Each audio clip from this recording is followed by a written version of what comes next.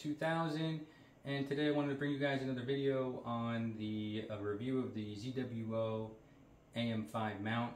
Well, kind of review, more some tips and tricks or pointers if you're using this thing, or if you're thinking about switching over to this mount from, say, the Skywatcher EQR6 or the 5.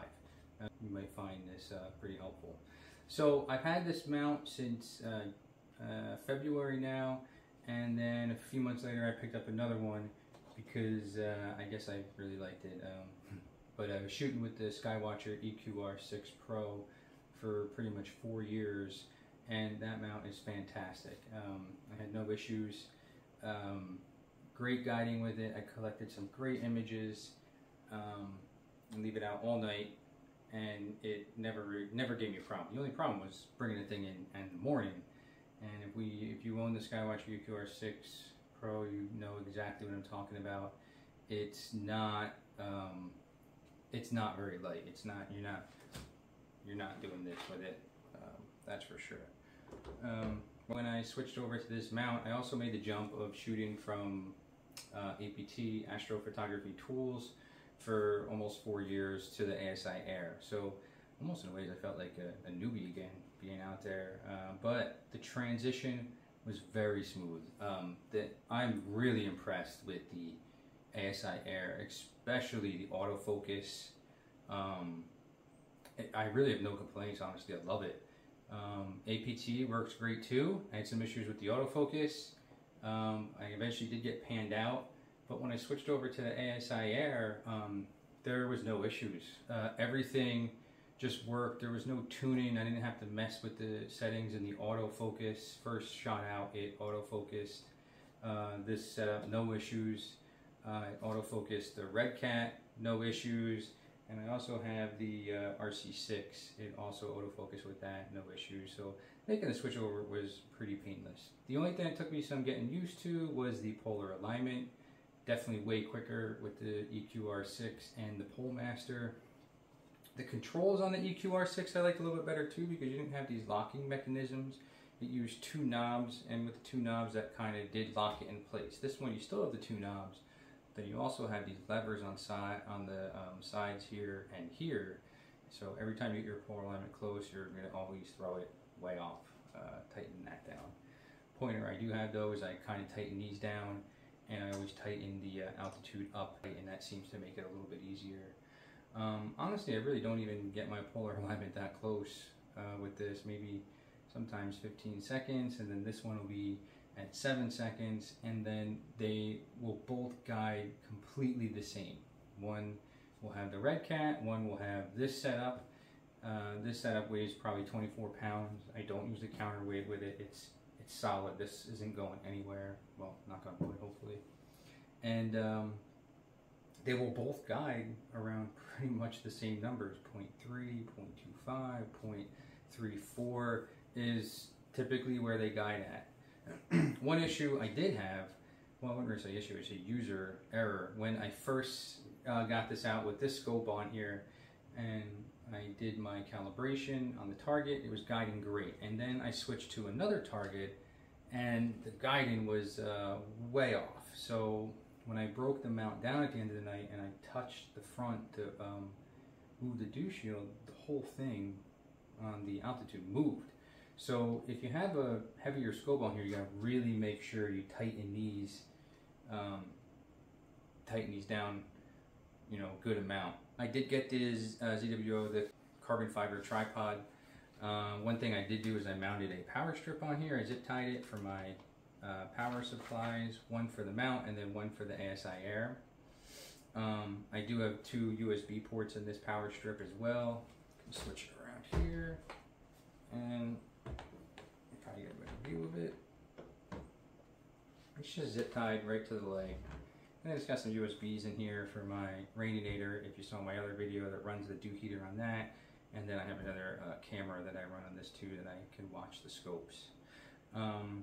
So what are the things that I change that were pretty helpful for polar alignment is kind of old school here. So you see some people trying to use apps and stuff to align to Polaris. But I just use a finder scope on the shoe on the side here, and that works very well. So first night out, I set my scope up and mount, got it polar aligned, and then I adjust the disc so the finder scope points to Polaris. So now when I set my mount outside, as I put it down, I can just look right through the finder scope, find Polaris, and I'm usually very close.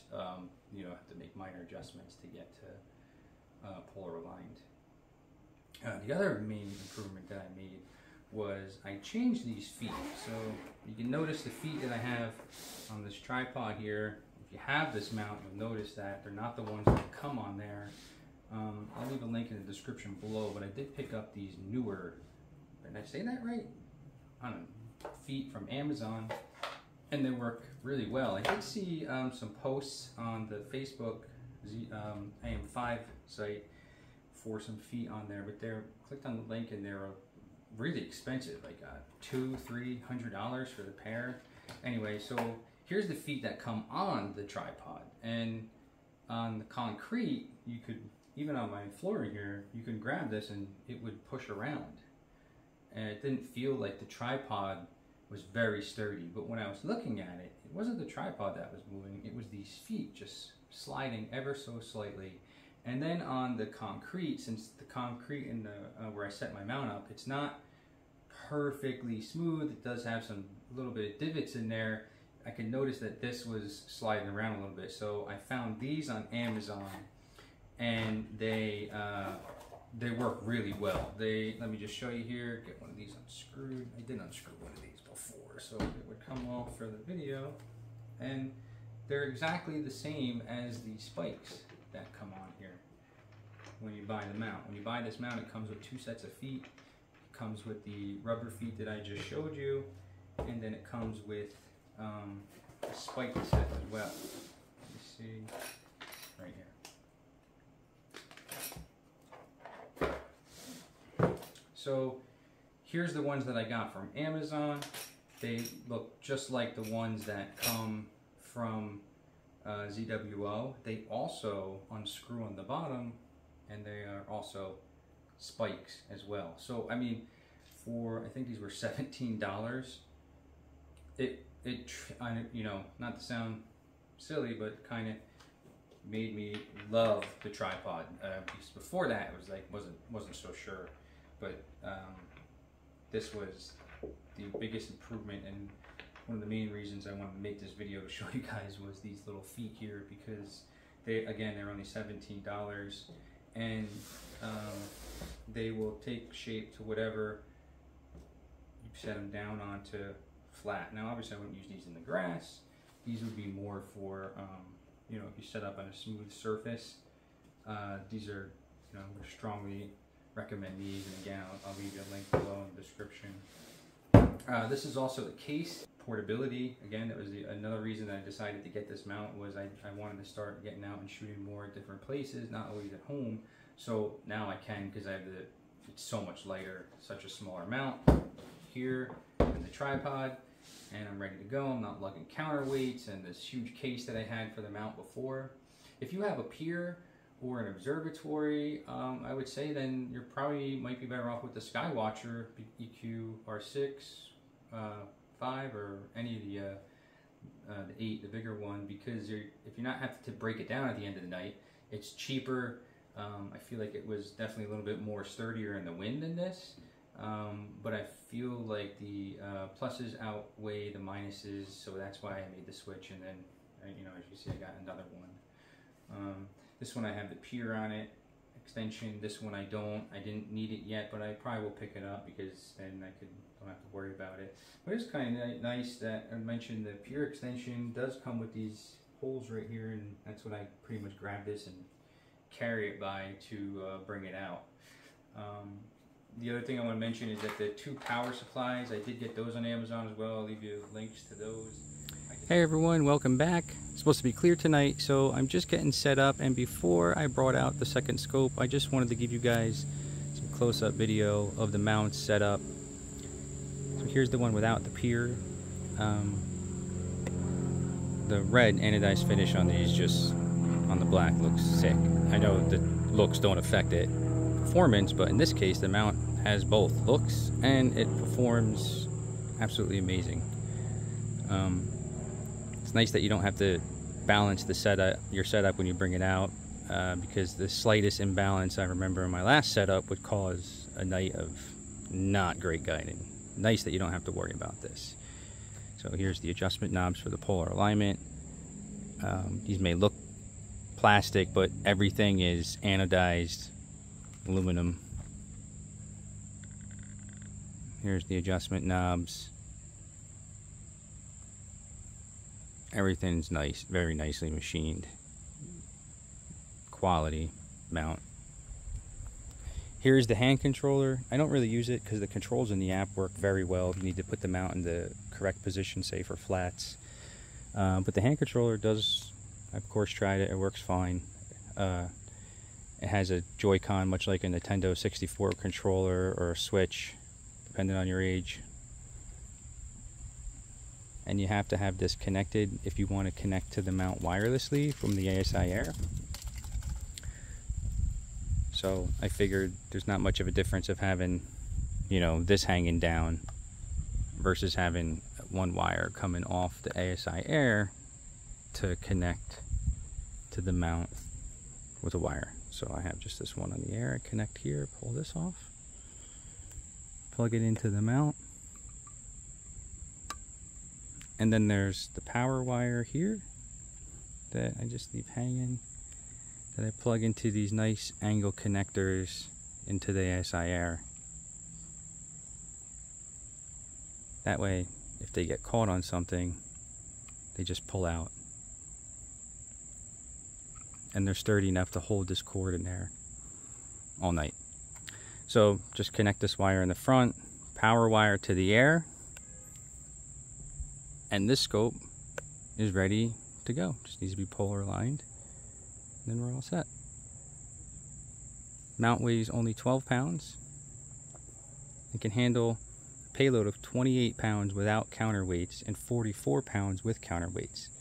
So this setup here is 24 pounds. I don't use counterweights with it. When I put the scope in the meridian position, it's very solid. Doesn't feel like it's going to tip over or anything like that. I think these feet really help. There's the Raininator, little hero. Here's the case that I showed you guys inside.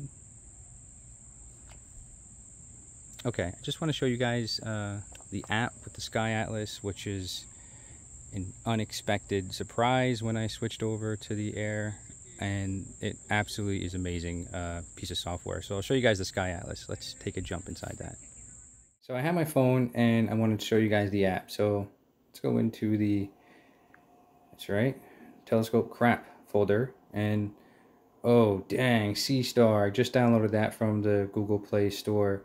How many of you guys are getting the C-Star or pre-ordered it? Let me know down below in the comments. I ordered it back in April, right after I saw it at NEAF. So hopefully I get it in a few weeks. When I do, I will definitely make a video to show you guys how it is.